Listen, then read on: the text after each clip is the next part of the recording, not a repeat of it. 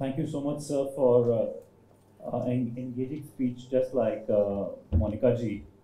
We have a bunch of questions, but before we begin on the questions, I also have a question. Being a journalist, he's trying to evade. I must also share a small anecdote. Recently, since I have been always a political and investigative reporter, last week I was spending about a week and a half in Nagpur and other parts of Maharashtra to cover elections.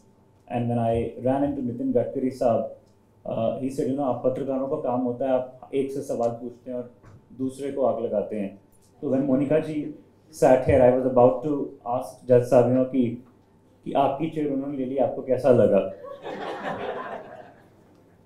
So since they were discussing about egos, but I will skip that part and restrict it to UCC since elections are still a few days to go for, and I'll restrict my profession a little away. And also, I stumble upon one of the wives of a leading politician of Delhi, whose coverage I have been extending over the last 1 or 2 weeks, also sitting here.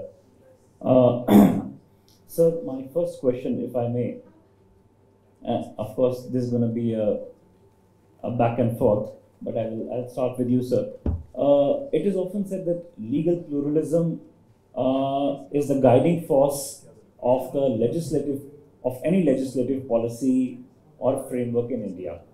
Legal pluralism, which is why when we talk about Article 25, it gives us the ability to understand the freedom to choose a particular faith or religion. I want to understand from you, sir, that how difficult or easy it is to use Article 44 over Article 25, and why there is a precedence of 25 over 44.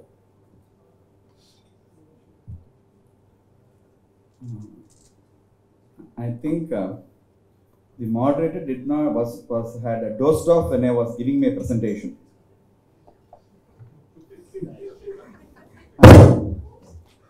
It's affirming my statement. I refer to John Vallamatam judgment given by the Supreme Court when it struck down Section 118 of Succession Act. Supreme Court has categorically held in matters relating to marriage, succession, etc. Article 25, 26 cannot be invoked. In fact, therefore, Article 25 cannot claim precedence over Article 44. See, I come from Tamil Nadu, I said, and the Tamil Nadu government had recently passed an order regarding appointment of temple priests. I struck down that order, and now the matter is pending before the Supreme Court of India. The argument of the government was, we appoint watchmen, we appoint clerks, and like that we appoint priests also. Appointment of priest is a secular function. That was their argument. If appointment of priest can be a secular function, then I would, in all humility, suggest that marriage, succession, they are also secular functions only. So Article 25 cannot claim precedence over Article 44. Supreme Court has settled this issue. And sorry, I'm just trying to pull your leg. Don't take it seriously. कभी-कभी तो पत्रकारों की टांग खींचने का भी मौका होना चाहिए, sir. Monika ji, you talked about the history dating to the 19th century and brought us back to several cases of the last 30 years. I want to understand from you that when you talk about UCC, sir also talked about minorities within minorities, citing example of Kanyakumari. Is UCC contentious debate today only restricted to Muslims when it comes to presenting the drafting the bill, such as in Uttarakhand now? And when you talk about Goa, since we inherited Portuguese law there, why is it that only a certain section of the society, only Muslims are offended to this? Is it that the offense is being taken by the Muslims, or is it also about the other communities that we also need to talk about in UCC? Sorry, I just had an answer. Thank you so much for asking me on Uttarakhand, because by chance, I just forgot to mention Uttarakhand Act. If Uttarakhand Act you want to understand in about 3 minutes, I have 3 minutes. I just go through it. the relevant provisions. There are, okay. So Uttarakhand, you have your pen and paper with you? Mobile pe chalega. Uttarakhand Act, if you want to understand in just 3 minutes, I'll give you the main provisions. I've gone through the Act several times. I was always apprehensive कि Act आएगा कैसे? एक के लिए आएगा, सब के लिए आएगा, कैसा Act आएगा? And I myself, I like that. Pehla to, it has been the committee which drafted the Act was headed by Ranjana Desai ji, one of my favorite judges. So मुझे वैसे भी अच्छा लगना था ये Act. और Uniform Civil Code of Uttarakhand 2024 Act में we have about 4 parts. First part is marriage and divorce. Second part is succession. Third part is live-in relationship. मैं आऊँगी उसके ऊपर. और fourth part is miscellaneous. So basically 3 parts: marriage, divorce, succession, and live-in relationship. It has 392 sections. It is for about 170 pages. Now this is a law to govern and regulate the laws regarding marriage, divorce, succession and live-in relationships. इसमें सबसे important अगर मैं कहूँगी section 4. पहली बात, it doesn't talk about Hindus or Muslims or Christians. It is applicable to all. If you are, okay, take yourself as a person who lives in Uttarakhand and your parents are living in Uttarakhand and you have come to Government Law College, Mumbai to read, to study here. So this law is applicable to your parents also who are residing in the territory of Uttarakhand, and they are this law is applicable to you also because you are Uttarakhandi. ध्यान आया? It is applicable to both who live in Uttarakhand and who go elsewhere to work. दोनों पे applicable. अब you are a boy or a girl. Take. Now, if you want to get married, how will you get married? Section 4 says marriage is solemnized between man and a woman. Clear?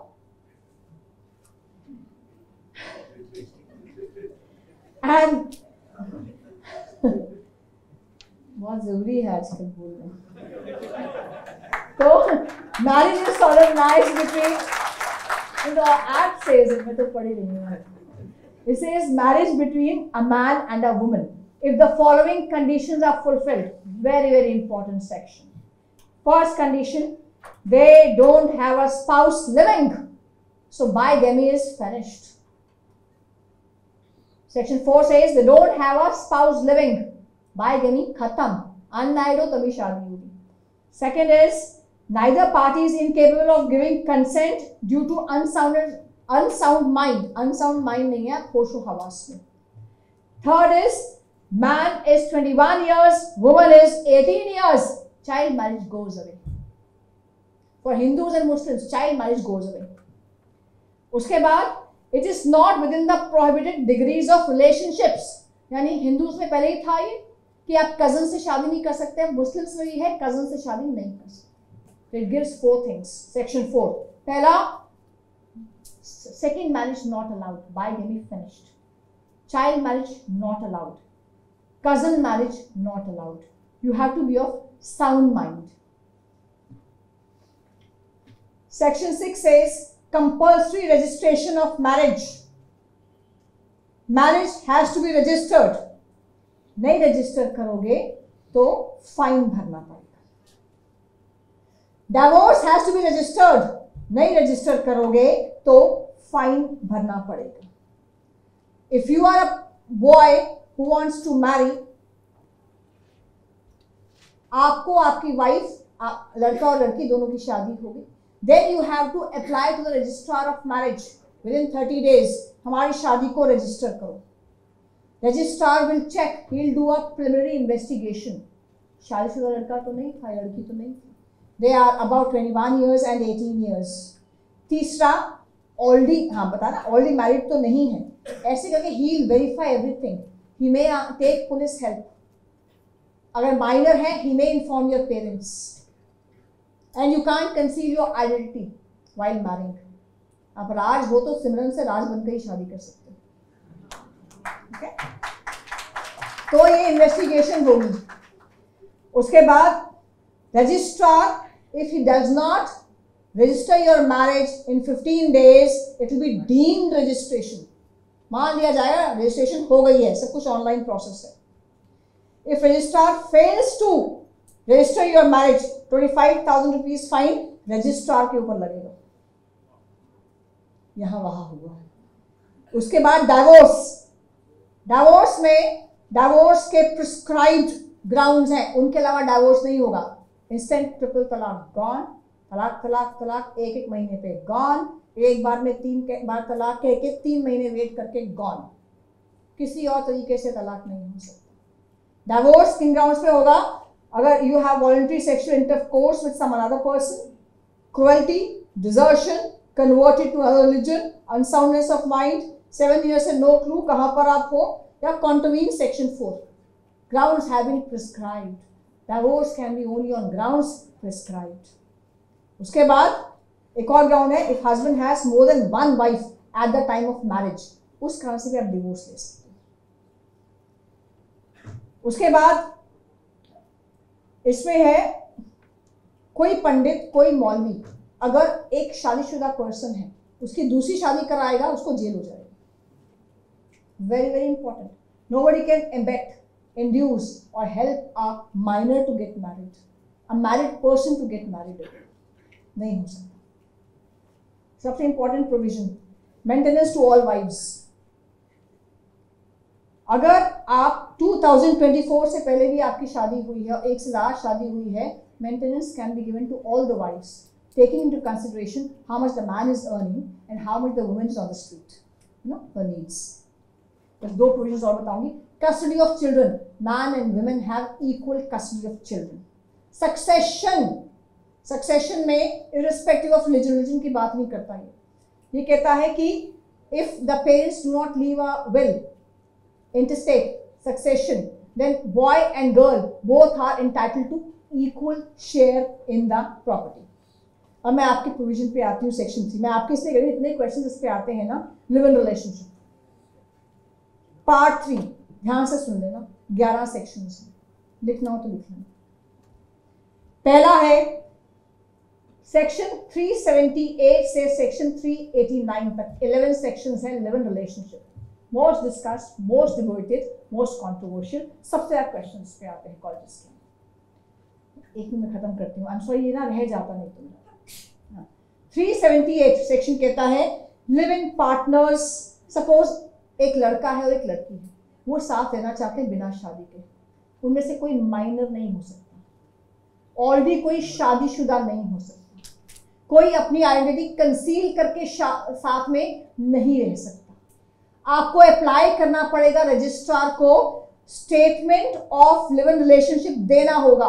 Registrar verify करेगा police से और बाकी जगह से, शादीशुदा तो कोई नहीं है, माइनर तो कोई नहीं है, झूठ बोल के तो कोई नहीं करा, फ्रॉड या फोर्स तो कोई नहीं करा, तभी वो उसको कंसेंट देगा, रजिस्टर करेगा, सर्टिफिकेट देगा, यू कैन की certificate of live in relationship. नहीं करोगे तो इसमें फाइन होगा, जेल भी हो सकती है। उसके बाद अगर आप लोग टर्मिनेट करते हो लिव इन रिलेशनशिप, तो एक व्यक्ति टर्मिनेट करके डिजर्ट करके भाग नहीं सकता। रजिस्ट्रार को इन्फॉर्म करना होगा, I am terminating the live in relationship. Registrar आपके पार्टनर को भी बताएगा कि हैज टर्मिनेटेड। और अगर लड़की को छोड़कर भागोगे, डिजर्ट करोगे, लिव इन रिलेशनशिप में the girl has right to maintenance. दुनिया में और कहीं नहीं है शायद। लिव इन रिलेशनशिप में the girl has right to maintenance. तो ये मोटी मोटी मैंने आपको बातें बताई हैं, ये उत्तराखंड पे ही लागू होता है और कहीं लागू नहीं। मोनिका जी, thank you so much. We have one question for you in this only. 379(4) also says that the birth of the child born out of this live-in relationship would be considered as a legitimate child. You have not addressed that concern, and that is also a very valid concern of many such anxious parents and couples as well. और जहाँ तक आप राज सिमरन की बात कर रही हैं, मैं आपसे ये सवाल पूछना चाहता हूँ कि राज सिमरन के बीच में अगर कुलजीत आके RTI फाइल कर दे और पूछे कि यहाँ एक डिस्ट्रिक्ट में कितने राज सिमरन रहते हैं, तो पुलिस को तो ये भी इन्फॉर्म करना पड़ेगा कि कितने सारे यहाँ पे राज सिमरन, and that Kuljeet if he's a sperm lover, he will get to know about where the Rajchandrans are living. So I want to understand from you, how would you tolerate such sort of interference, and what would be the way out or a solution that UCC provides to such concerns? Yes. That's why I said part 3 is the most controversial about live-in relationships. People say it's my privacy, it's my choice. Who is state to interfere?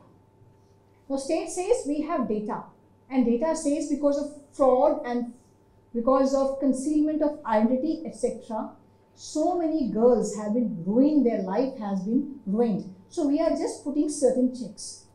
Now state is saying everything is online. Now the question comes, how much the state can regulate, how much the state should regulate, how much they should peep in the bedrooms of people. This question is there. नहीं, लेकिन क्या state उस बच्चे को legitimate मानेगा? मैं इसमें हाँ बताती हूँ. 379 clearly says children of live-in partners will be legitimate. देखो बच्चा हमेशा legitimate होता है, चाहे वो फर्स्ट मैरिज से हो या सेकंड मैरिज से हो या थर्ड मैरिज से हो, लिव इन में हो, बच्चा हमेशा लेजिटिमेट होता है. ये जो हस्बैंड और वाइफ का संबंध है, ये हो सकता है लीगल हो या वैलिड ना हो, बच्चा हमेशा लेजिटिमेट है, और ये क्लियरली यहाँ पर कहा गया है. मुझे लगता है कि this can be an effort to over regulate. हो सकता है ये आगे कोर्ट में जाएगा, जो वहाँ पर केसेस आएंगे, कहीं ना कहीं ये डाइल्यूट होगा. But this is very important that the girl should know that the person I am living with is not concealing the identity, is not married already, and the girl should not be a minor. That is what I think.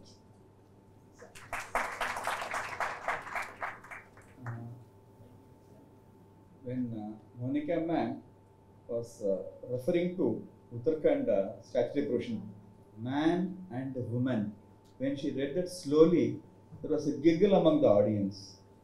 Friends, I have a different take on this. See, I consider myself, when I was referring to Shikandi, Shikandi was a great warrior. I meant no disrespect to him. And I consider myself a champion of the rights of transgender persons. As an advocate, I filed a writ petition in 2002 and got an order for issuance of voter ID cards for them. And in 2019, a case came before me, Arun Kumar. See, Arun Kumar and Srija, they got married in a temple. Srija was a trans woman. The registrar said, the Oxford, they want to get their marriage registered under the Hindu Marriage Act. The registrar said, Section 5 talks about bride and a bridegroom. Bride is defined in the Oxford dictionary as a woman on her wedding day. Srija, you are not a woman. Therefore, your marriage will not be registered. Appeal also they dismissed. Then they filed a writ petition. Writ petition came before me. After referring to the several aspects, I held the expression woman occurring in the Hindu Marriage Act, Section 5, will include a trans woman also. That was my judgment. And the judgment was upheld in the same sex judgment as recently also. So therefore, my request will be, let us not look for picking the best from every religion, making a sort of a salad out of it. No. The Uniform Civil Code, in my view, should be utterly secular, and it should take into account every aspect, including the rights of the trans persons also. Thank you.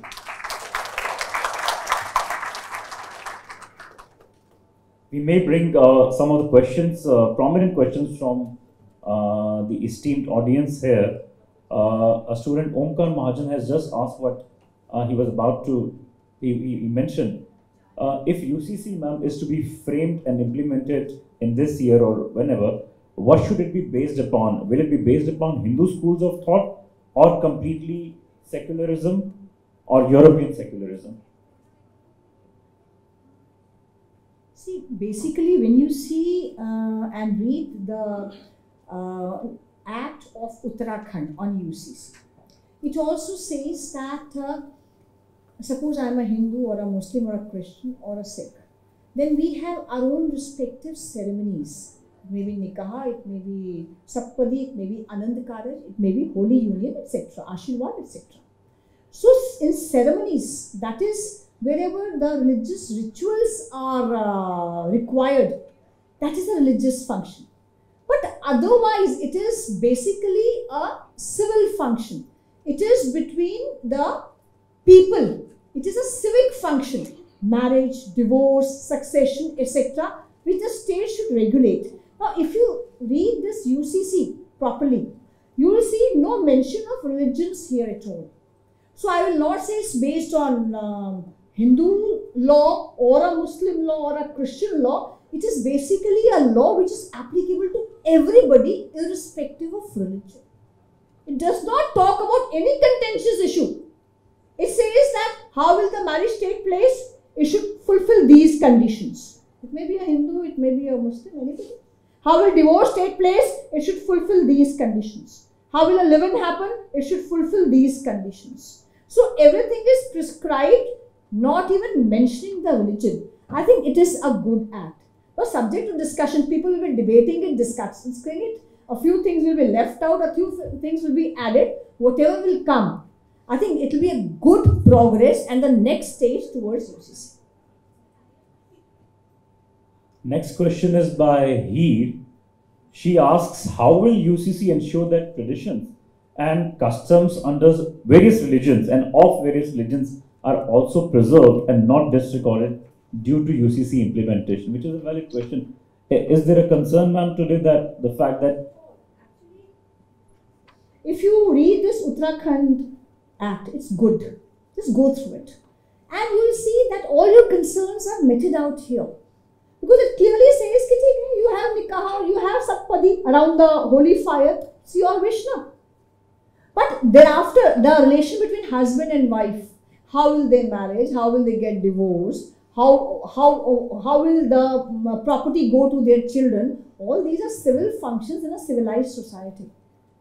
This comes out of the realm of religion. Religion is what? It is how I talk to my God. That is religion. How do I talk to you? It is not religious. It is social. It is a secular law. The next question is by Isha Dhumale. The missing link of UCC and the defects of already implemented UCC of Goa, which is in place, and Uttarakhand, is the issue of domestic violence and live-in relation. Do you think that there is a scope of UCC implementation with domestic violence to be kept in this paradigm as well? How do we look at domestic violence concerns under the UCC? You have a separate law. You have Domestic Prevention of Women from Domestic Violence Act. You have a separate act and which is applicable to all. So UCC only takes care of, again I say, that corner table, as sir said. Yeah, so this entire, if you see everything, uniform civil law is there, uniform criminal law is there. UCC is that podium of family law, marriage, succession, divorce, adoption, maintenance. That is all. It only takes care of these 5 things. Vasundhara Soni asks, many people in the opposition think it's a threat to cultural sensitivity and that there is a political motive, which I also want to ask, is this actually a political move or is this a requirement of a civil society, irrespective of any politics behind it? B.R. Ambedkar ji, the legend of the Indian polity and the constitution, he said, in those times of 1950s, bring one nation, one law now. He said, unify the entire citizenry, remove all discrimination towards women and children. It is in one line, if I define UCC according to me, it is removal of all discrimination against women and children. That is UCC. Now, culture is much more. Culture enriches. Discrimination demolishes your confidence and your right to live with dignity. So culture is something separate. And if some people think that in today's time, I gave you that example now, that lady is an air hostess who's maintaining her husband. And she says, I'm an air hostess, I can go in the air, I can be a pilot tomorrow, I can go in the air. But in the domestic front, I have to live with 3 more wives. And I have no reprisal, I have no way how to get out of it. Why? If I was not wearing this bindi, how is the court concerned? Who am I? If I am a woman and I am a victim. I need justice, irrespective of my religion. Sir, one of the questions is regarding the fact that someone is playing a devil's advocate, that if UCC implementation causes a social unrest, why cannot we make appropriate changes just alone in the personal laws? In the constitution, see this in Tamil there is one phrase: with one stone you take two mangoes. So I thought with UCC we hit two mangoes. One is gender justice, other is national integration. So therefore, I think these are all superior goals and objects, and we should strive only towards that. Thank you. I think this is the defining statement that national integration is the whole objective of UCC. Before we wrap up, there's a last question by Vyakhya Pandey. In your opinion, ma'am and sir, what steps should be taken by law students and legal professionals to contribute to the implementation of UCC India, and how do you force their role? Monika ma'am and I gave you a list of case laws, starting from Narasappa Mudali, then Shabanu, then Joran and Diengde, John Valamattam, Sarla Mudgal, and the 2015 judgment. But some 10 to 15 judgments are there by the Supreme Court, and 3 from Justice Krishna Iyer. Please go through all these judgments very, very carefully. Then read the Constituent Assembly debates and prepare, each one of you essays running to say 3 pages, 4 pages, and share it. Spreading awareness on the subject is most important. And all the misgivings, the needless suspicions, they must be addressed. That's more important. Thank you. As I was telling Rohanji in the cab also, I said, readers are leaders. We have stopped reading. Readers are leaders. Keep on reading. Keep on reading whatever you get. And as Sir is saying, Constituent Assembly debates, read your Constitution again and again. Believe me, every time you read the provisions of your Constitution, you get something new from there. Keep on reading. Then keep on writing. As Sir said, write essays, write articles, share it on social media, share positivity. And do not get cowed down by whatever articles are coming.